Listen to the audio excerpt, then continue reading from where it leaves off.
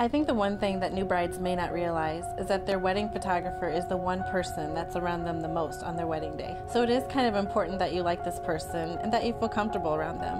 I absolutely love it when couples block out time for creative photos on their wedding day. Yes, we can go to a park and we can do some nice and pretty traditional photos, but I absolutely love it when I can take a couple to an abandoned warehouse or an urban setting and just do something different and fun. My name is Monica Brazier and I'm a wedding photographer.